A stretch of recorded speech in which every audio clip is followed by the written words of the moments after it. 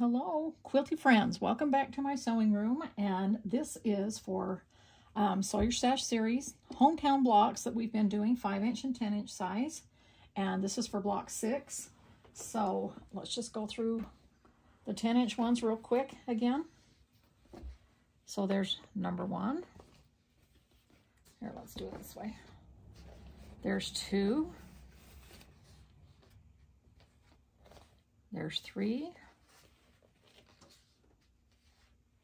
There's block 4. And there's block 5 that we did last time. And now this is 6. Okay, and 6, this is really fun and easy to do. I love this block, and it's just squares and rectangles. So we're just, for the 5-inch size, we're using 1.5-inch squares and 1.5 by 2.5-inch rectangles, these 4. And then for the 10-inch size, we're using 2.5-inch squares and 2.5 by 4.5-inch rectangles. Okay, so let me just show you that I have 12 of these done so far, and then plus, of course, the 4 that go into our quilt. This is our quilt. If you're doing the hometown sew along, this is the quilt that we're doing, and this is where all of the blocks go in the quilt, these piece blocks. And so this is 1 through 10 right here, and then because there's 4 rows, we do this same block 4 times, but we do it in different fabric. So like here it is in this fabric, here's block 1 in this fabric, here's block 1 in this fabric, and then here's block 1 in that fabric. So that's how we're doing the 40 blocks. There's 10 different blocks, 4 of each of the 10 blocks to make 40. But to recap, if you haven't been watching this series, we're up to block 6 now. But I'm making several of these blocks out of my hometown fabric, and I'm making a king-size quilt for my bed. And so that's why I'm making multiples of these as well at the same time that I'm showing how to make the blocks for our quilt. And so this is what the 5-inch looks like. So let me set that there so we can have that for a sample. And I'll just go through these again and show you the 12 that I have done in the 5-inch size so far. What's fun about these blocks is the rectangles can really, depending on the coloring, okay, these are kind of similar in coloring, but see how this X, or this plus, not X, this plus really stands out because it's a strong color, and this pink is a soft color, so it recedes into the background. Well, this is just kind of opposite, meaning look how these pop out because they're red. And so these are yellow, so it kind of recedes back in, and it just kind of gives a different look to this block according to color placement. And so that's kind of fun. Before you put that one in your quilt, there's a mistake on it. These 2. Oh, you're right. Oh, Cassidy. Oh, thanks for telling me. Now, if Cassidy wouldn't have told me, I know all you guys would have. Okay. So I'm going to put this in the bottom of the stack so I'll remember. Well, in fact, I think I'll just put it over there. Okay, so here's that same kind of, see how dark that is? And then that light recedes in there. And here's another dark one with this, and then dark in the corners. And I like the placement of this. This is one you can just play with like 2 different colors, basically. There is some, brown in there, but the yellows and greens are kind of fun. And here's one that's kind of even. There's not a lot of contrast between these colors, but I think that's really pretty. And so it just, it just matters block placement. Excuse me, color placement in the different sections. Now I got to stack these back and make sure that I have all of these in the corner, because look, if I would have checked to make sure I had those in the corner, I wouldn't have made that mistake. So now it's going to bug me until I go through all these.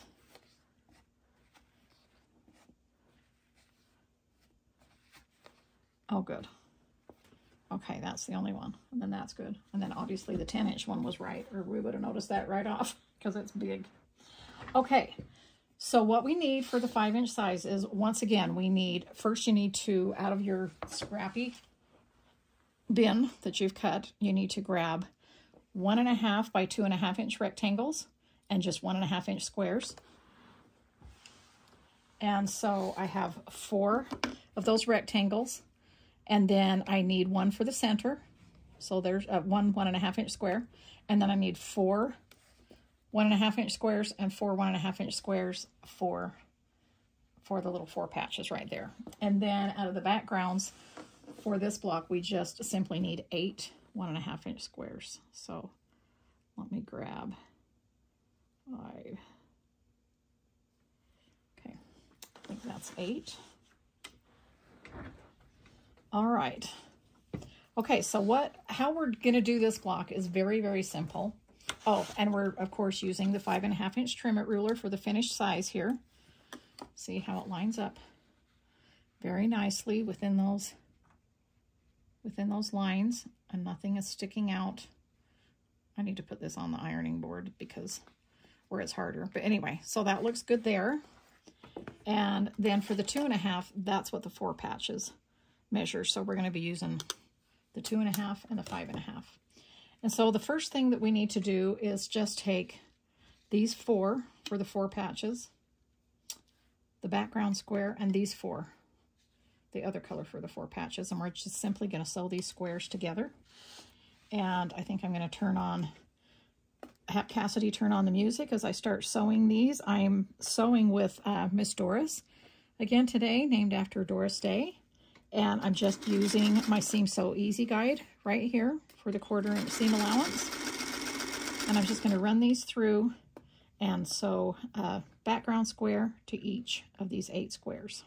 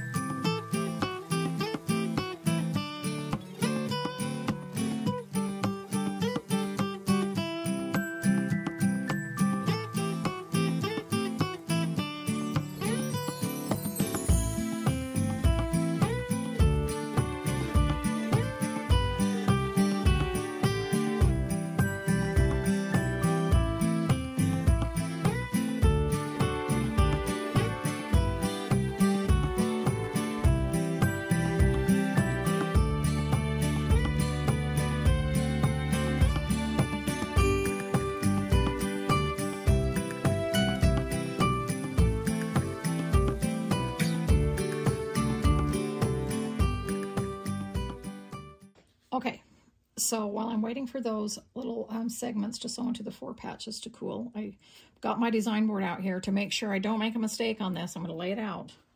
Sometimes I think it's such a simple block, and then I can't believe I end up making a mistake, but it, you know, just happens to all of us, happens to the best of us, right? And so what we can do is sew this into a row, but we have to wait to sew these until we have the 4 patches finished. So I'm just going to continue on with my little bonus squares, sewing 1.5 inch squares together.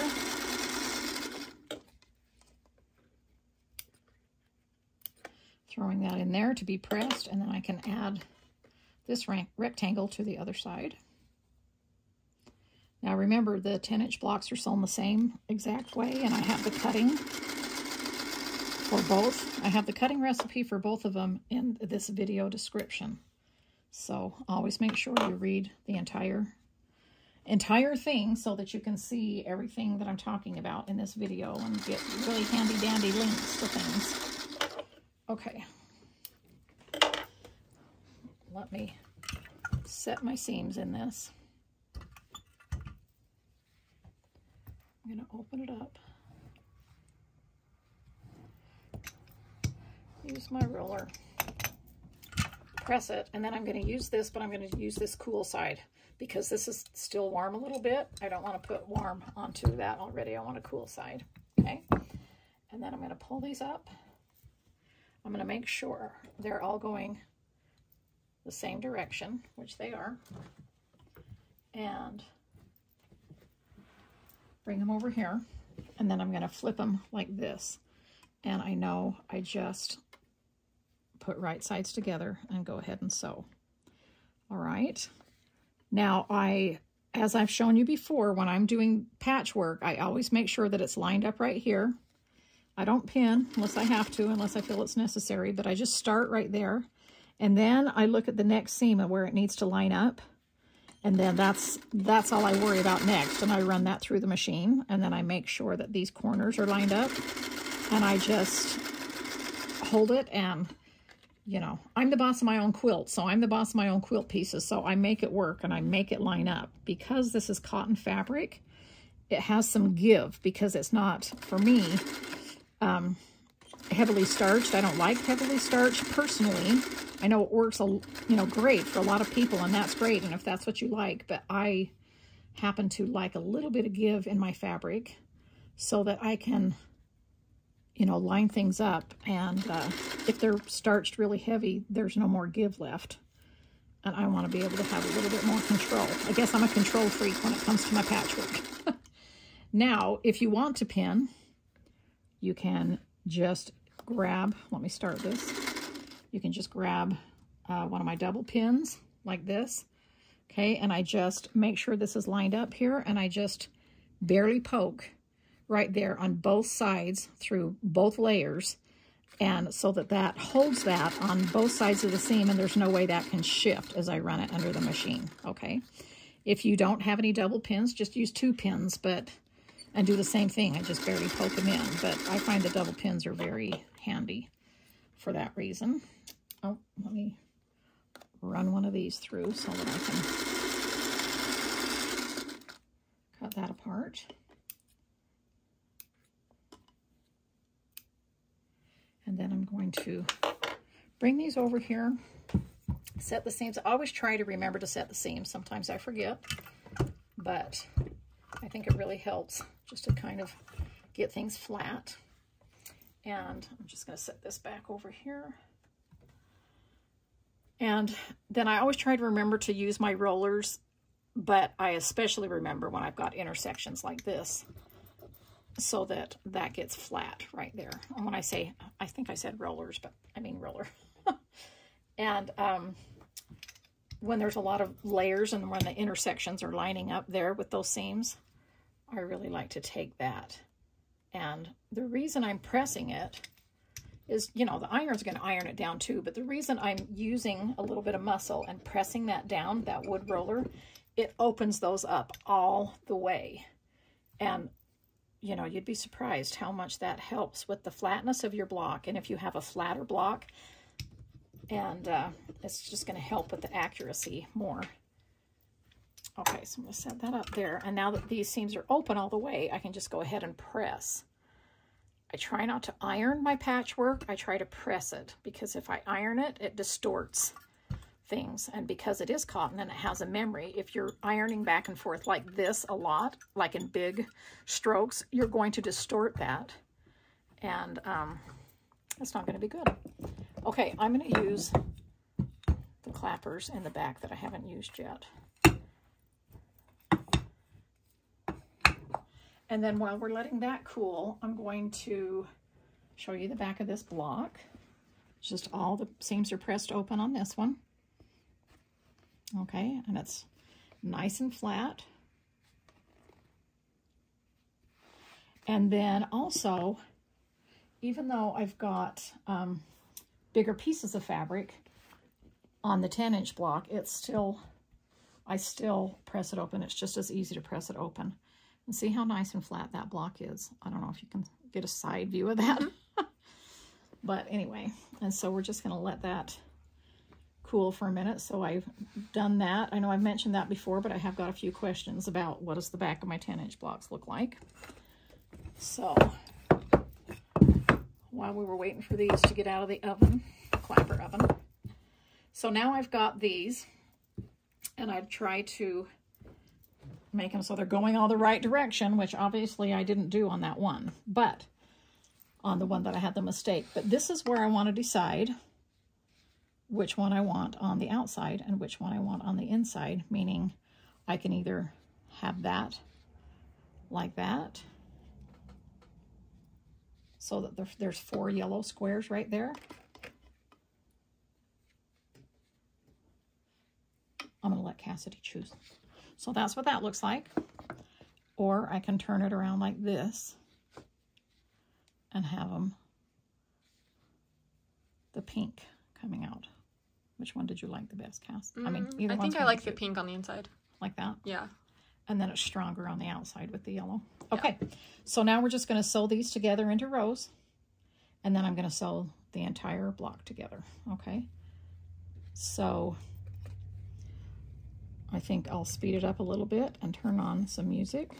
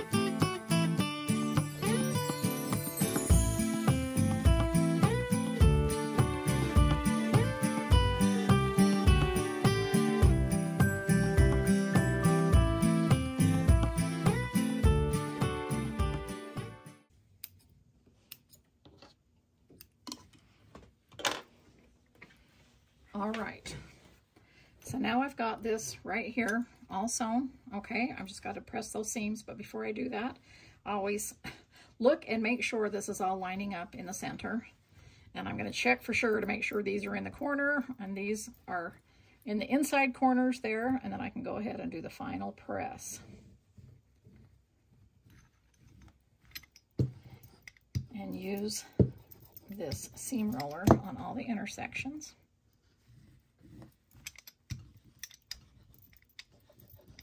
To get those seams opened up all the way. So that all I have to do now, when I'm doing double seams like this, I kind of like to make sure that nothing's going to get folded under there. And notice how I'm just picking up the iron and putting it back down instead of doing that, because if I'm ironing, again, I'm going to fold my seam allowances back how I don't want to. Okay, that's nice and hot. I'm going to use a cool side and then use extra weight to get that absorbed quicker. And I don't know why I always have to put that on top, but it's kind of like the cherry on top. And we're going to let that cool for a minute. And let's see, I thought that I could answer a question real quick. So I've had a couple of you ask, because I have my sewing space right here, you know, I have everything that I need. There's plenty of room. It's not that squishy, but it's not squishy at all. I love how it is. And I love that how I have my table that is table height. See how it goes under here, this countertop? And then this is countertop height, so I can stand and cut at countertop height so my back doesn't hurt. But this gives me a little extra room under here to tuck things under. And then I've got my drawer here, and I've got my little storage squares under here for my bonus quilting, you know, different projects that I have going on. Oh, that one's empty. Sometimes I have little things going in there. But a lot of you have asked how, when I sew rows together or I'm sewing a large quilt together, like where does that go? Because I have such a small space here. Well, remember, yeah, this is just this small space for small blocks, but look at this over here. Let me set this over here.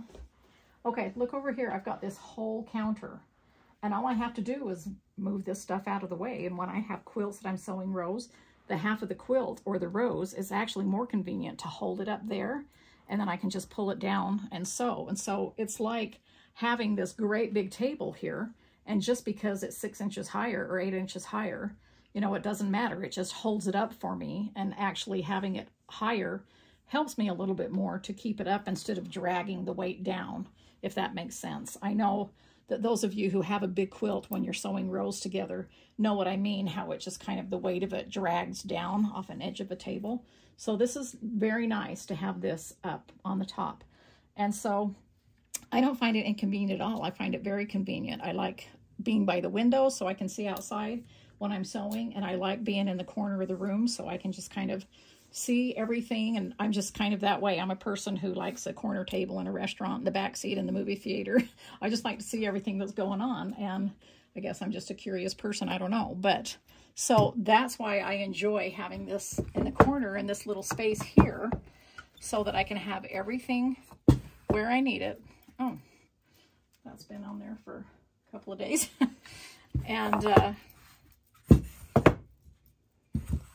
And so that's how I work out, and why I have, you know, worked that out, and why I have it set up here. Okay, so there's the block right there. Okay, that's what the back looks like. And let's see how we did here. So I've got my lines going across. This one is one that could easily, you may need to trim some off because they're squares, you know, and they're just a little bit wider. So I'm seeing right here on this side, see right here, how I could trim this off. And so I'm just going to grab this mat, and I know that's where I need to trim it off. I'm gonna put it on an angle, grab my rotary here, put it back on the lines that it needs to be lined up to. See how you can see this line, that line, that's all good. And this right here needs to be trimmed off. So I just take that, trim it off. I'm going to turn it around to the other side to make sure that that was, see, that can be trimmed off in the middle too. So I might as well just go ahead and do all 4 sides, because I know that I can go from this line out.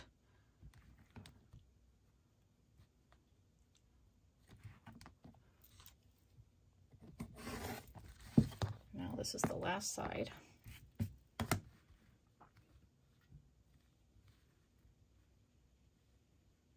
And just look at your lines and make sure everything's lined up. Now, because I trimmed everything, this all lines up around those 3 sides. And this is the last one. And then I've just got that nice and squared up. You know, it's just a little sliver that I've cut off. But when you go to sew these blocks together, it makes a difference. When one is a little bit bigger than the other one, then you'll have to pull out your ruler, which you can do, and say, okay, which one's too big and which one's too small. So you kind of know which one, you know, to gauge by. And so that's how I use those trimmets. Here's my cute little block. There's the 10-inch, there's the 5-inch, the cutting recipes, are in this video description. And thank you again for joining me in my sewing room and for chatting with me. And I love sewing my blocks and showing you how to sew them because it's like you're right here with me, and I really enjoy that. And I will be back in a few days, and I'll show you how to make the Hometown Block 6. I'll chat with you later. Okay, oh my heck, Cassidy just told me that was Block 6, which I know it was. I'll be back in a few days to show you Block 7. Okay, now I'll chat with you later. Love y'all. Bye.